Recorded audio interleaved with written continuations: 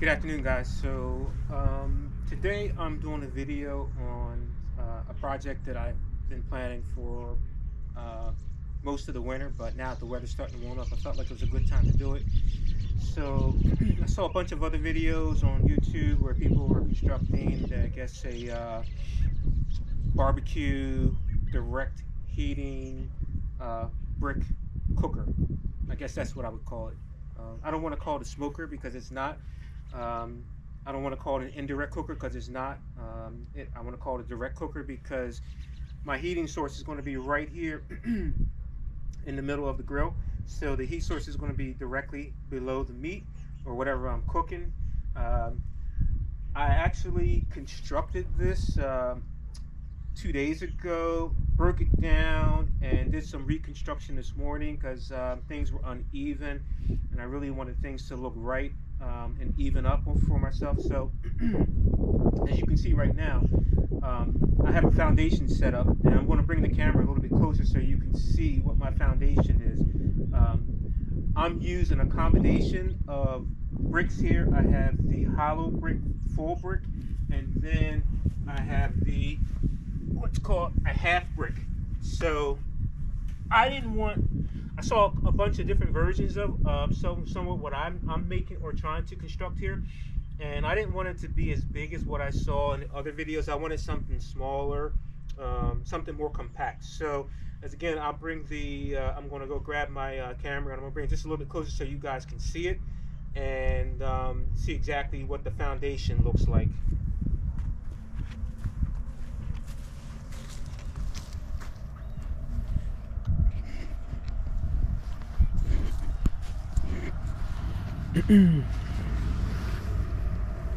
So if you can see the foundation on the bottom, what I have is a half hollow, and then I have a full hollow.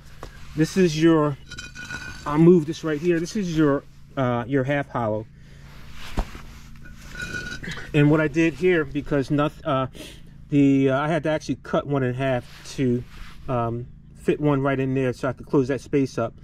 And on the back, as I pointed out, I have the half full hollow, and then I have two of the full hollows. So two on the side here, two on the side here. On the bottom, I have the half, what is it? I guess they're rectangular shaped ones. And then on the back side, I guess a half of a full hollow. So what I'm going to do right now is back up a little bit, and I'm going to show you how I'm going to construct my grill.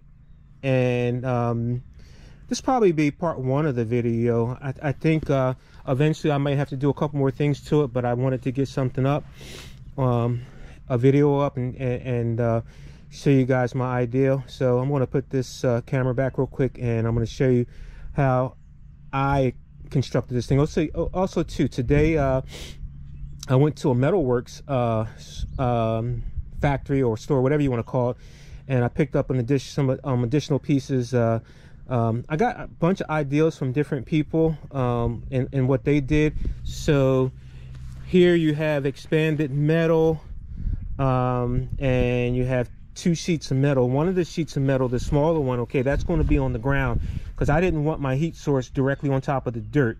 The second plate, that's going to be the lid for the grill. And then over here I have I guess a shield, not a shield, but actually a platform where I'm going to sit on the front of the grill. So it's basically going to tighten everything up, and if I need to put some bricks on top of it, I got, what is it called, this is 1/4 inch steel. And what I did, I had them actually, so it's actually, the top of it is 8 inches, okay, and then I add an additional 2 inches, what makes it 10 inches total. And at the steel location, I had them do a 90-degree 2-inch bend for me. So I actually have 2 inches right here, so that'll fall right over the front of the grill. So what I'm going to do right now is and also too, I got some L-shaped steel right here. And what I'm going to do with these, okay, I'm going to put these on the side where I got my air, where I'm going to actually have the air pockets, so I can run some air into the grill.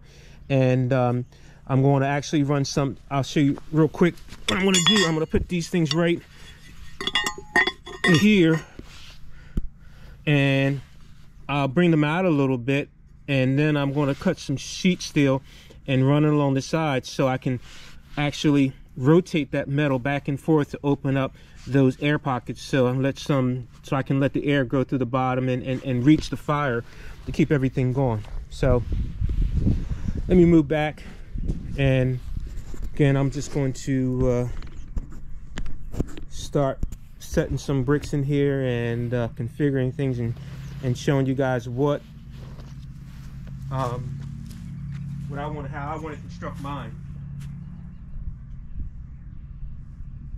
If I get a little bit quiet, don't mind me. These bricks are real heavy. So this is the back side of it.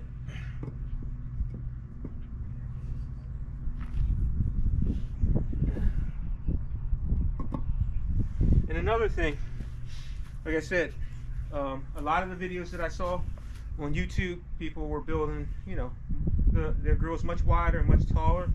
I wanted something smaller and more compact because I don't plan on doing any pigs on it. I might do a couple of shoulders and some ribs and some chicken, some steaks and stuff like that. I have other grills also too, but this is just something that I saw that interested me, and I really wanted to build something like this.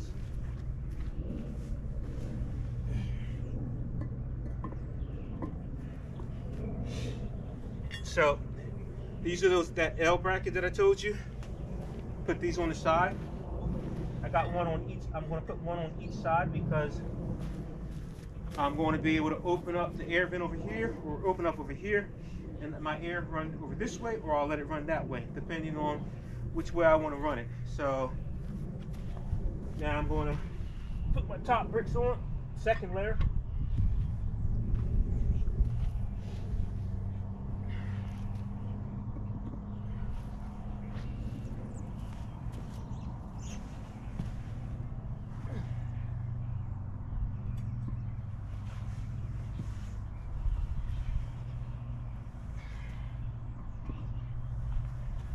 Oh, so now that I got that on,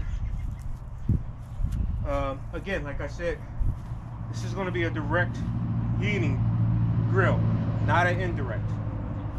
So some of the videos that I saw people that were putting their stuff directly on the dirt. As I said, I didn't want to put mine directly on the dirt, my heating source. I'd rather have it on a piece of steel. Easier to clean, doesn't get all, you don't have all your grease, all the grease and particles and food going inside the in the ground and the dirt. So this is another piece of steel that I had cut for the center of the grill, and this is 1/4 inch steel, so it's pretty thick and pretty heavy.